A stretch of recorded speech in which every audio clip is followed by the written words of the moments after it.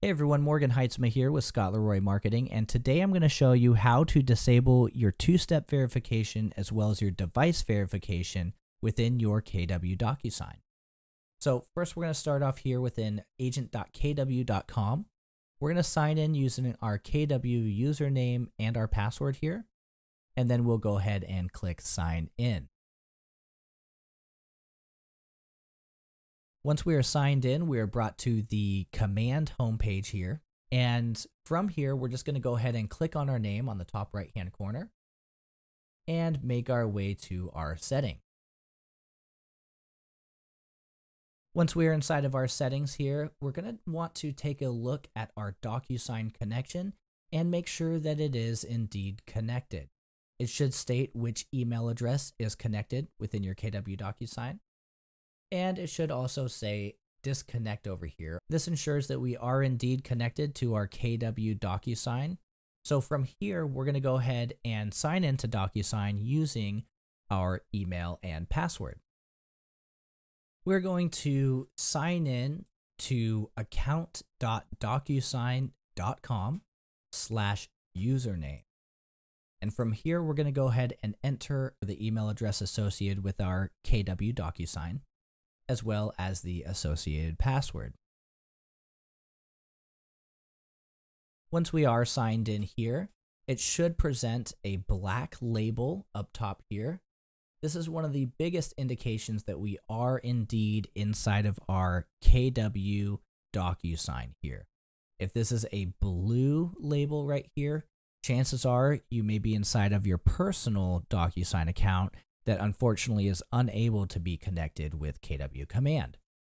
So once we are in the correct KW Docusign account, we're going to go ahead and click on our name here, and we'll make our way to Manage Profile. Once we click on Manage Profile here, on the left-hand side, you should see a section called Privacy and Security. We'll go ahead and give that a click again. And it may prompt us to just sign in one more time with our Docusign login. We'll hit sign in here.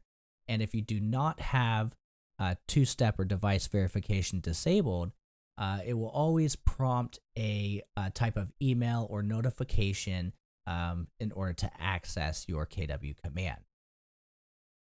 Once you click on the notification, a new page will pop up here.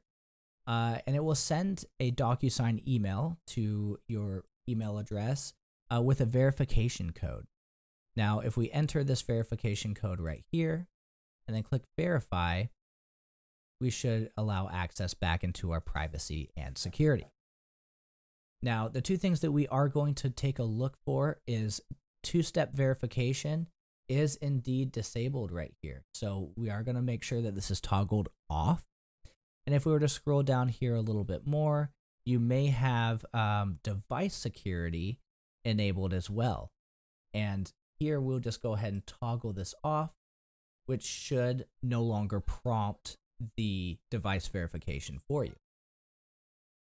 Once this all looks good, we should be pretty much good to go. So anytime we need to sign into our Docusign, it should not send that device verification, and we should just be able to easily access the account. Thank you so much. My name is Morgan Heitzma of Scott Leroy Marketing. If you have any questions at all, please feel free to reach out to us at support@scottleroymarketing.com, and we'll be happy to help.